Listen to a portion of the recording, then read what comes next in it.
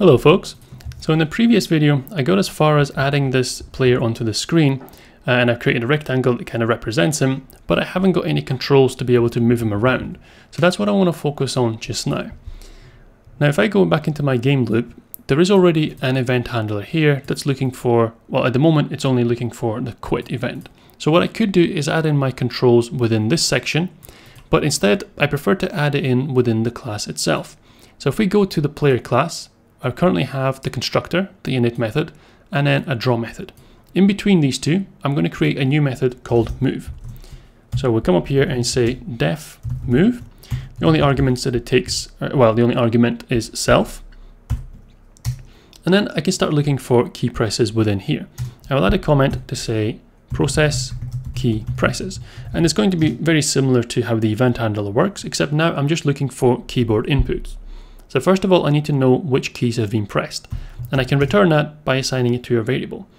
Key equals pygame.key.get_pressed, and that's going to tell me which keys have been pressed on the keyboard. Now from there, I can start looking at this key variable and say, has the A button been pressed or the D button? In my case, I'm using WASD for controlling the player. You might be using the left and right arrow keys, and you can just change this code accordingly. So to check for these keys, I say if key square brackets pygame.K_, and then it's the name of the key that you want. So I'm looking for A to move to the left. If that's been pressed, then the rectangle of the player needs to move over to the left. Now I'll just put a pass for now. I'll come back to this. I want to add in the next key. So if key pygame.K_D, so this is D for moving to the right, then I move the rectangle over to the right. So to actually move him around, what I can do is add in here self.rect.x, because it's the x coordinate of the rectangle that I'm actually going to be changing. Let's reduce that by 10 pixels. And then if I'm moving to the right, then it's the exact same thing, but now I'm increasing it by 10 pixels. Now if I run this code, nothing actually happens. I can't move him left and right. And that's because although I've created this move method, it's not being called anywhere. So I've created an instance called jumpy, and then I'm calling jumpy.draw, but I'm not calling jumpy.move anywhere. So all of this code here is never being executed.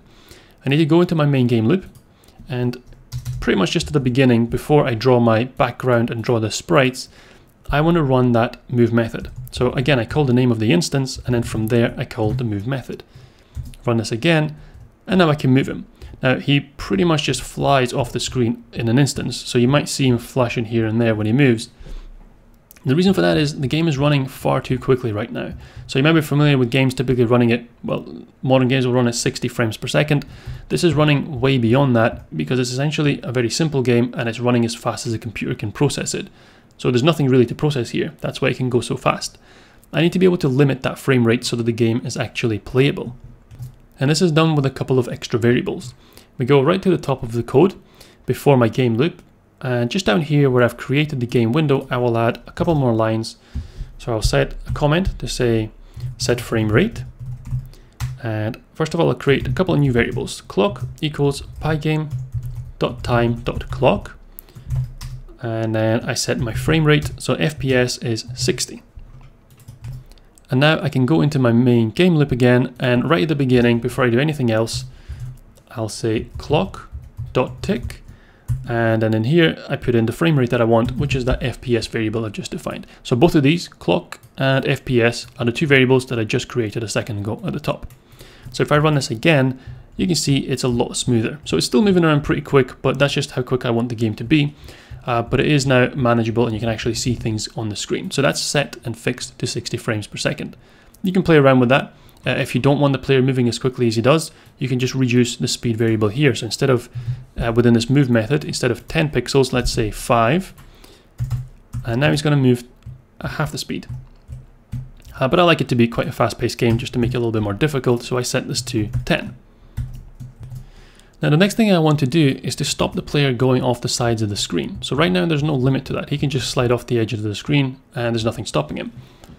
So to do that, I need to check where he is relative to the left and the right edges of my game window. However, the way I've set up this key presses section right now makes it a little bit difficult, because what I can do is say, have I gone off the left side of the screen with an if statement?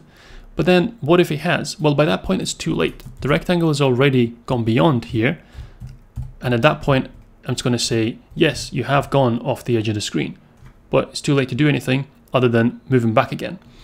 What I want to do, rather than moving him back and forth, is instead keeping exactly where he is and add in a couple of extra variables. So within my move method, right at the beginning, I'll add a section to say reset variables. So before I actually use the money to define them, and then I reset them every iteration. I'll say dx and dy are equal to 0. And d is standing for delta. So that is essentially the change in something. So delta x is the change in the x coordinate, and delta y is the change in the y coordinate. Now, rather than instantly changing the rectangle coordinates here, I can change my dx and dy. So when I press the key A, my dx, which is my delta x, becomes -10. So it's essentially the same thing as what I had before, but I'm not instantly changing the rectangle's position. I'm just saying I want to change it by this much. Now I do the same for my dx when I press the D key. So now my dx becomes +10. Of course, now that I've done this, I lose the functionality for moving the player. I have these variables dx and dy, but my self.rect is not moving around. So we need to make sure that underneath all this, I have a section that says update rectangle position. And here I can change my self.rect.x just like I had before within this section, but now I can adjust it by adding the dx variable to it. And I'll do the same for self.rect.y, and I add the dy variable. Now I know I'm not actually controlling the dy variable within here, but I'm adding this just now because it will come later, at a later stage. Run this again, and now the controls are back just exactly as they were before. I still can go off the screen, but now that collision check is going to be a little bit easier. What I need to do, first of all, is I have my key presses processed, and then I update the rectangle position. So between those two sections, I need to first of all check, is it safe to update the rectangle position? Are those variables going to be okay, or are they going to give me a collision? So this is kind of like a preemptive collision check. I don't move first, I say that I want to move, then I check if that movement will give me a collision, and if it does, then I readjust. Add a comment here, ensure player doesn't go off the edge of the screen. So first I'm going to move to the left, or I'm going to check the collision to the left. So I can say if self.rect.left, which is the left hand side of the rectangle, plus dx, essentially this section here is kind of the same as what's going on here. So I propose that I move by this amount. So now I'm saying, well, if I do move by this amount, am I going to be off the left hand side of the screen? So the x coordinate at the left hand side is just 0. So am I going to be less than 0? If that is the case, then I don't want dx to be -10 because that's clearly too much. That pushes me all the way off the screen. What I actually want dx to be is just the distance between the player's left hand side and the edge of the screen. So I can say that dx is equal to 0, the left hand side of the screen, minus self.rect.left. Or to simplify it, just negative self.rect.left. So now if I run this again, I can move as far as the edge of the screen, and now I can't move any further. He bumps up against it and he stops. So now I can do the exact same check for the right hand side. Let's say if self.rect.right plus dx, so the current right hand side plus where I want to move by, if that's going to put me outside of my screen width, so off the right hand side of the screen, then the same thing, dx is equal to my entire screen width, so screen width minus self.rect.right. Run this again, and now he stops on that side as well. So now I can move left and right, but only within the game window. Now, because I'm updating my rectangle position after all of these checks, it means that I already know how much I'm allowed to move by before this happens.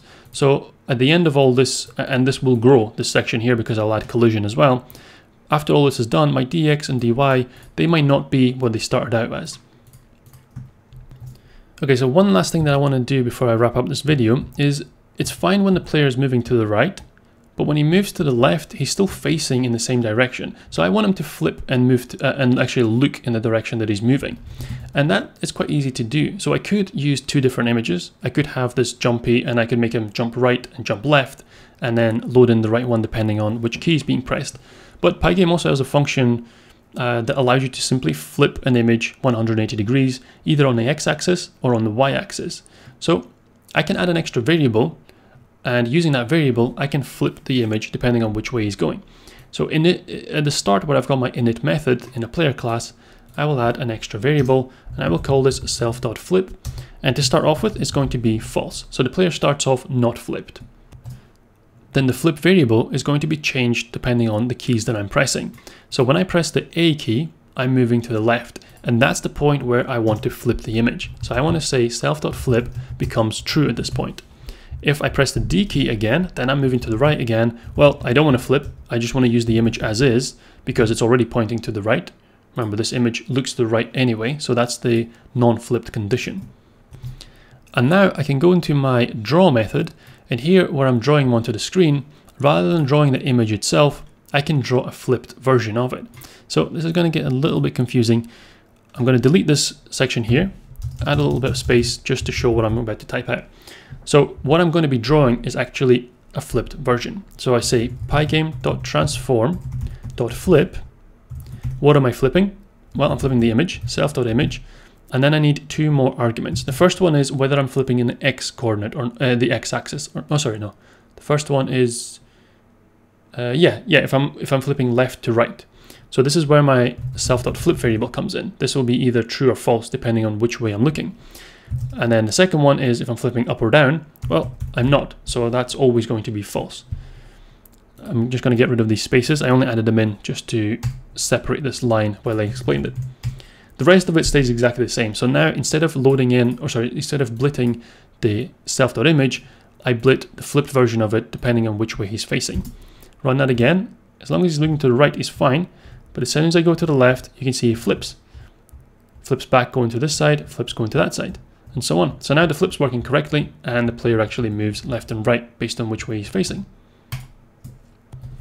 So the game is starting to take shape, but it's still a little bit basic. What I want to do is add in some platforms for the player to jump on, and actually add in some physics as well, where there's gravity pulling him down, but he's able to bounce up every time he jumps onto a platform. So I'm going to do that in the future few videos. For now, if you found this useful, then please do leave a like and subscribe, and thanks for watching.